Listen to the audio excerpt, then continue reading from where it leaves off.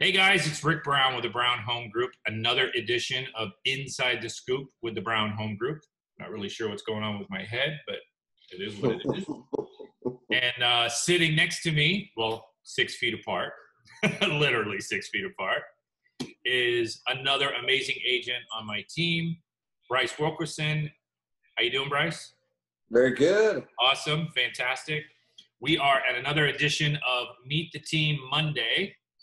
And we're going to get to know a little bit more about Brice, and probably I'm going to get to know a little bit more about Brice since some of the questions.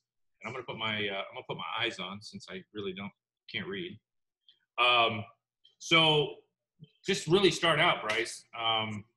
Tell us about you and like where you grew up, where you're from, things like that. All right. So I grew up here in Orlando, right there. Oh, wait, you're another Floridian? Yeah, well, I was born in Baltimore, but we moved down after I was 3 months old. So I really had no idea what Baltimore was all about. So you're an Oriole fan? No, I'm actually a Pittsburgh fan. All my family's from Pittsburgh. So it's always funny where the Ravens and the Pittsburgh Steelers are the biggest rivalry. Okay. And so it was always a joke. Mm-hmm. Gotcha. Yep, but I grew up right here in Orlando ever since then, and I'm 30 years old now, so I've been here for quite a while. Yeah, so you pretty much consider this home. Oh yeah, definitely. It's right. It's funny watching the dirt roads turn into 3-lane roads now. Oh yeah, for sure. And then siblings. Obviously, you got mom, dad, siblings. What do you got? Yep, I got mom and dad, and I have a brother who's 3 years older than me. He has a daughter who is 1, and a beautiful wife. And I also have a little sister who is now 15. Wow, it's crazy to think that. Yeah, so you are Uncle Brice. 15 years apart. Sorry, what was that? So you're an Uncle Brice. Yeah, I am an Uncle Brice. That's right. That's awesome. It's a pretty awesome moment becoming an uncle. Like something you don't think about, and then when you become the uncle, it's like, wow, it's a really cool thing. And if I remember rightly, you and I went to the same high school, obviously years apart. Yep, Lake Howell High School. Lake Howell, right? Yep. Yep. So now I'm class of 08. What are you, Rick? Yeah, not 08. I have an 8 in it, but not an O. Yeah. So, but we probably don't even have the same teachers. I imagine my teachers probably, God love them. I don't even know. They're either retired or dead. Well, did you have Mr. Pritchard? Yes, I did. See, we had the same. So he was young when I was there. So yeah, he's probably, I gotta say, he's in his 60s now. Yeah, he would be somewhere around there, that's for sure. No, he's one of the best teachers there. So, I mean, not to change subjects, but was Mrs. Smith still there? Yes, Miss Wyvon Smith, right?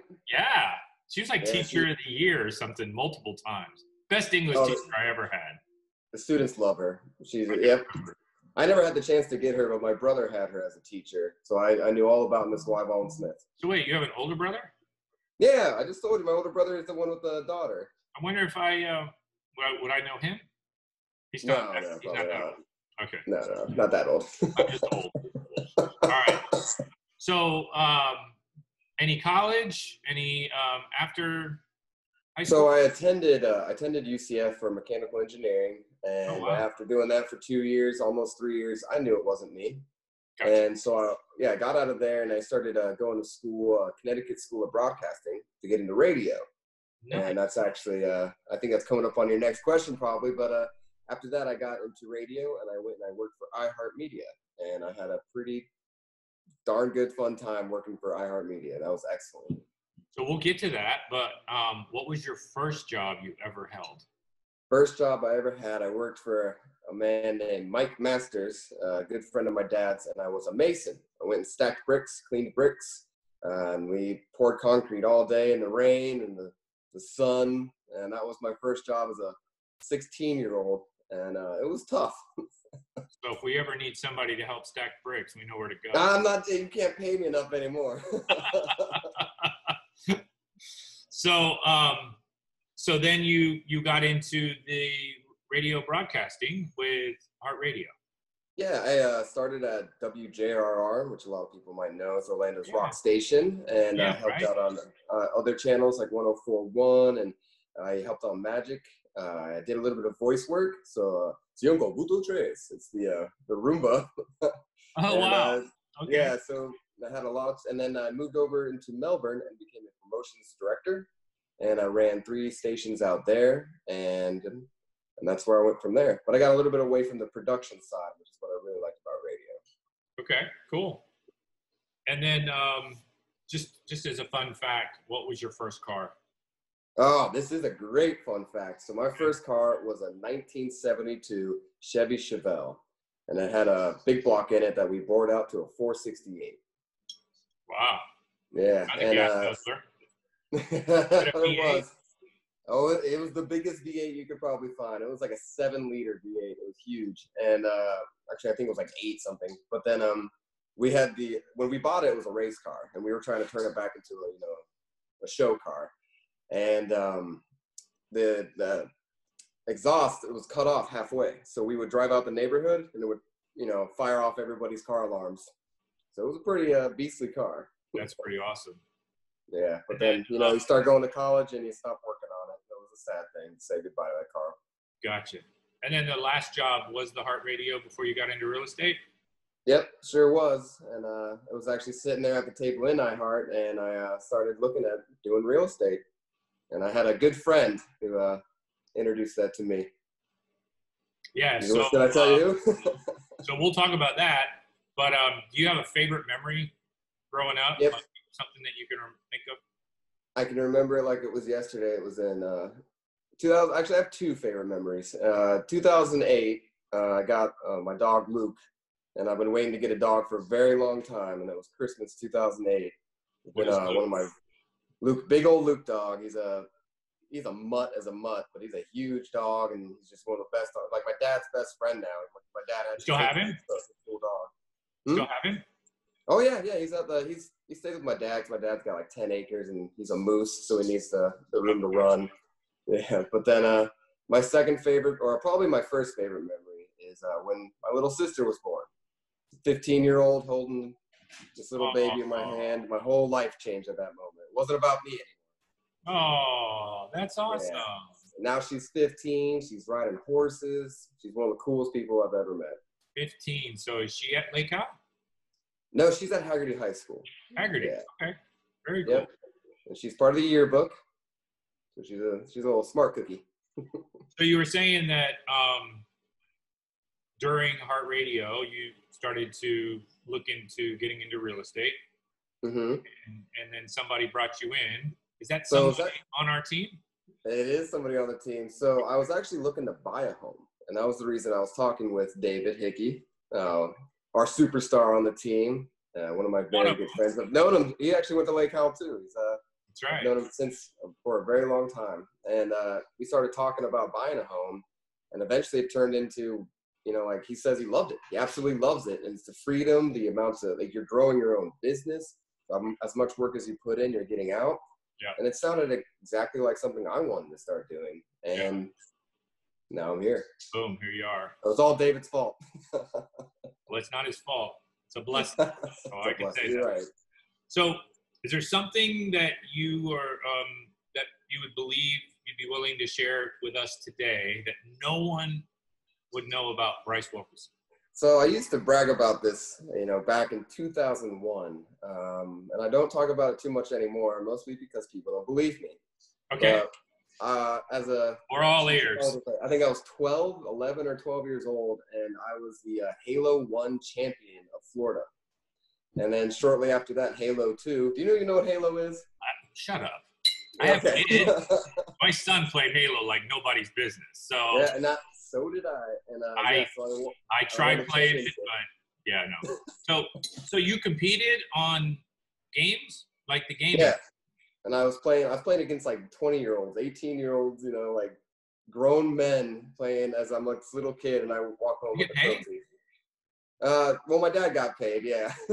You won, right? I mean, if you won, you win a nice purse, like a nice amount of money.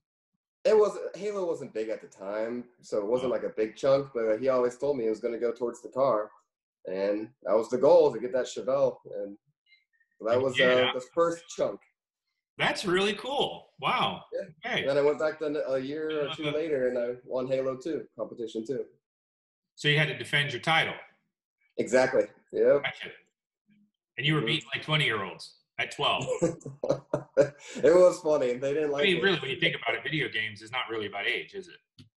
Well, no, and they always made the excuse that he doesn't have anything to do. He just goes home and plays video games all day, which is true.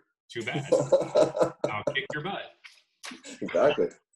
So I know we talked about how you got into real estate. Obviously, David. What's been the best thing about being a realtor right now for you? And if you could go back, is there anything that you might do differently? So if I could go back, it would just be, learn more. There's so much to learn about this. And you don't think about it in the beginning. You want to learn kind of like, how to do the job. But then you don't, but there's so much extra to learn. It's like the amount of books that are out there, YouTube videos. Like I wish I jumped on that a lot earlier because I'm using everything I've learned every single day in real estate. And you're just, you're crap. It's kung fu. You have to study it every day or else you're not going to be a master. And I wish I started studying every day, a lot earlier. Yeah. But then the one thing I'm getting out of this that you don't think about, and I'm so appreciative, is our relationships.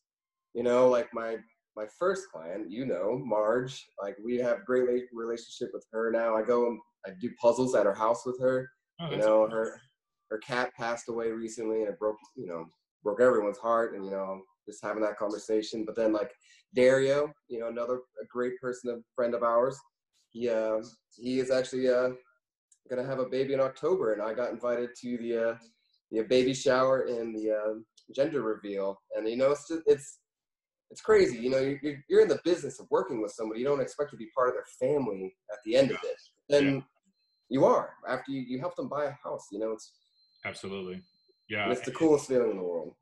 And I can say that I know that that's important to you, and I think in real estate, it's going to really differentiate you from other agents because I always say the cliche of agents are like roaches; we're everywhere.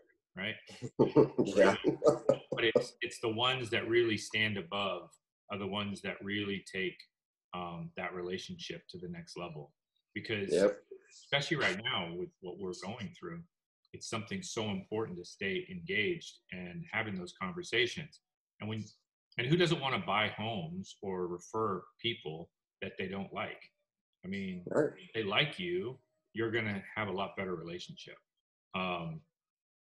So what would you say is the best thing is just building the relationships? And it's lifelong relationships. Like, my mom always tells me there's nobody else in the world like you, Brice, because you have your friends that you've had since you've been 1 year old. And I do. I have my best friends that I've had since I've been a little kid. Yeah. And now I can just tell I'm going to have these same friends for my lifetime. Yeah. That's pretty cool. Yeah. And as we say on our team, we do go above and beyond, and you take that to the next level, I have to say. So good for you. If somebody's watching this right now and you're talking to them and they're thinking about getting into real estate, what would you tell them? I would tell them, I would be completely honest with them up front and say, the amount of work you put into this, you're going to get out.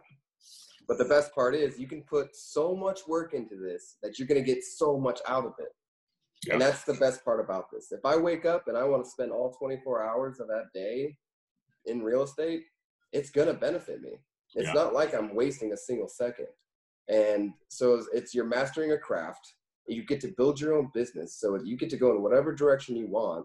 It's the freedom of a job you've never had before. Yeah. But then it's also, I get to wake up and take a vacation some days I can't. Then I can also just work. And I love to work. So it's a very rewarding job if you love to work and build something. I mean, I know this is one of the questions, but if you, when you were thinking about getting into real estate, was there anything that now that you've been in it that you didn't expect? Like, is there anything that you can think of? And I know I'm throwing you on the loop here, but. I didn't expect how the organization and how on top of everything you have to be. Something can change all of a sudden in a second, and you need to be available to fix it. And that's actually the part where I became so appreciative of you and Maria on the team, because there are the days where I'm out showing a home or doing an open house, and I have Maria there to, answer the call, shoot the email out right away. Yeah. And it's, when you first start out, you don't expect to be, you're confident. You think you can handle it all, balance everything. Yeah. Well, you really can. Once you start working hard, you put that 24 hours in, you need the help. Yeah, for sure. And we're talking about you, and we're talking about your background, but I also want to take this opportunity, to talk about Keller Williams and what Keller Williams has done for you. And then also for those people out that are watching that are thinking about getting into real estate, we're going to put your information into this link.